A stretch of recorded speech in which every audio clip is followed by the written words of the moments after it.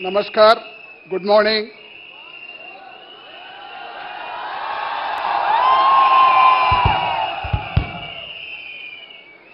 I would like to thank at the outset India Today for having arranged this youth summit in the most important state of India and especially in the city of lakes.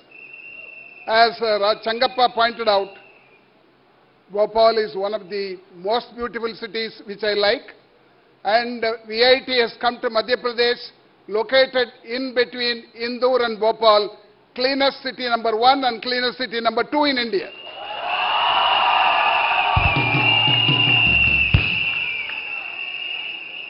You are going to have leaders, politicians, actors, educationists all today, because we are a growing nation and we want to grow into an advanced country. What is it that's going to make India an advanced country? I strongly believe that it is education, because we have found all those countries which are economically advanced are all advanced in education. We have problem in education because both our school education as well as higher education, we are not comparable to the advanced countries. In 2009, there was a survey. It's called PISA, Program for International Student Assessment, and 73 countries participated. India was one among them. India was represented by Himachal Pradesh and Tamil Nadu. When they ranked the countries, out of 73, India's ranking was 72. That was in 2009. And 2010, there was a survey by UNESCO.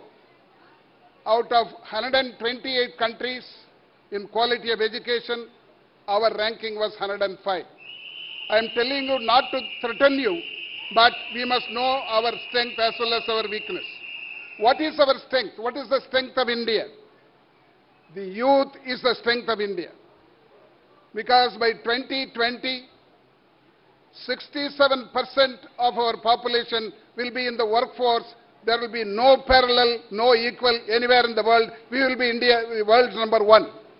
But unless we give them quality education and an opportunity to work, this demographic dividend will not be utilized. It will become demographic disaster. That is why I want much importance to be given education where we are not giving.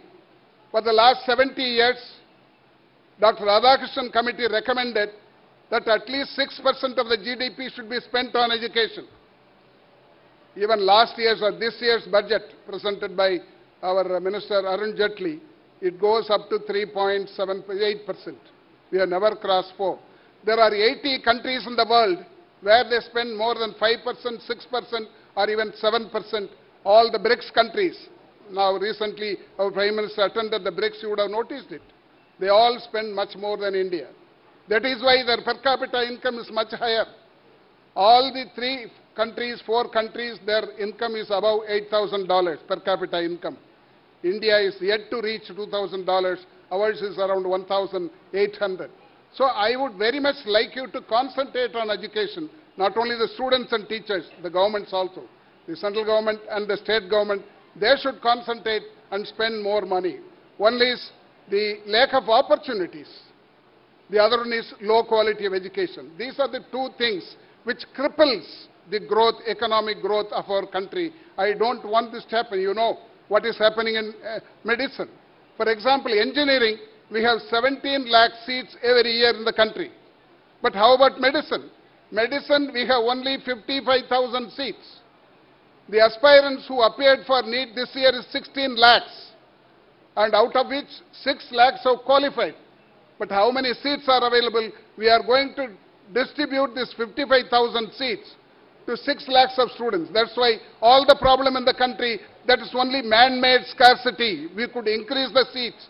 It has not been done by the central government, state government and the private sector put together. It is our duty to give our education. Whoever wants to study medicine, they should be given an opportunity.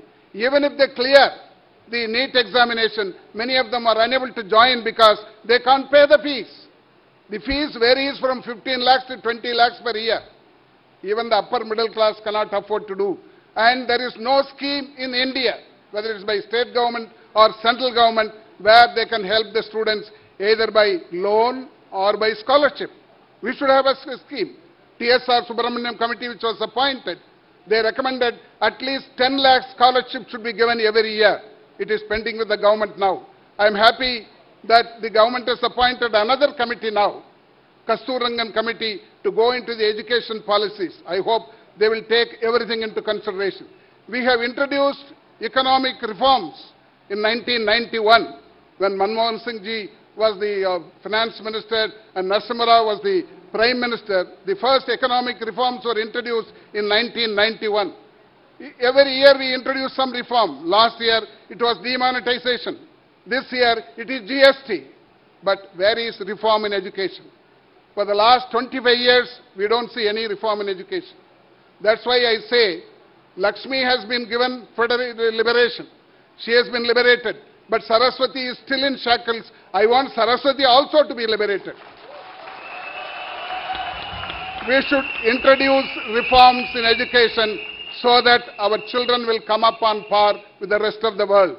Our Raj Changappa was talking about USA, Microsoft, etc.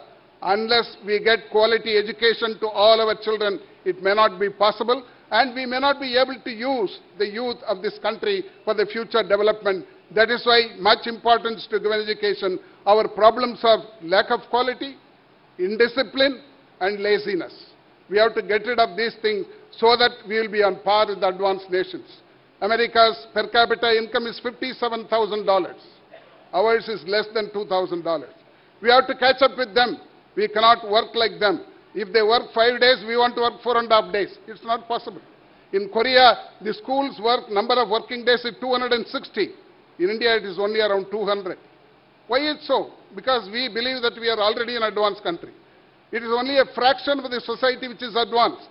I would like to tell you, because of this, inequality is increasing, especially in the last 25 years.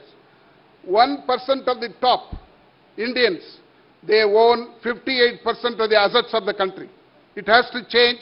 This could be changed only by giving quality education to all our youngsters. I hope it's going to happen. And you have a wonderful government here, especially the Chief Minister, who is proactive. I hope he will take this into consideration. VIT, which has come to Bhopal, which has come to Madhya Pradesh, we will do everything possible for the development of education and also for the economic development of Madhya Pradesh. I thank again India Today for giving this opportunity. Thank you very much.